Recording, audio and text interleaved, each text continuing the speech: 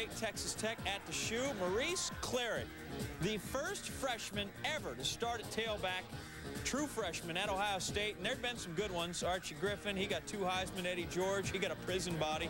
There's Claret, he's ready to go. Set up, first quarter, 3rd and 1 at the 41-yard line, and he gets the 1, and he's going to get 58 more by the Texas Tech defense. And there's that first touchdown for number 13 as a Buckeye. It was 14-0 after the kick. 3rd quarter, 21-7 now. 45-yard line, and guess what? Claret going to get 45 more yards. 28-7 after the PAT. The 3rd quarter, Ohio State threatening. Coach Jim Tressel, send in the kid again.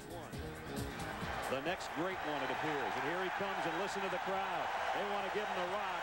At the 1, Give him the rock. Archie Griffin, no doubt. He's pleased. 3rd and goal at the 1. And Claret, you saw him run hard. Now between the tackles. 3rd TD of the day. Griffin tearing up, I think. 21 carries, 175 yards, 3 TDs. I was real nervous at first because I knew we had to get off to a good start.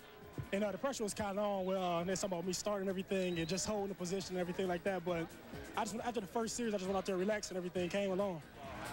So nice when the coach lets the freshman talk. Ohio State wins at 45-21.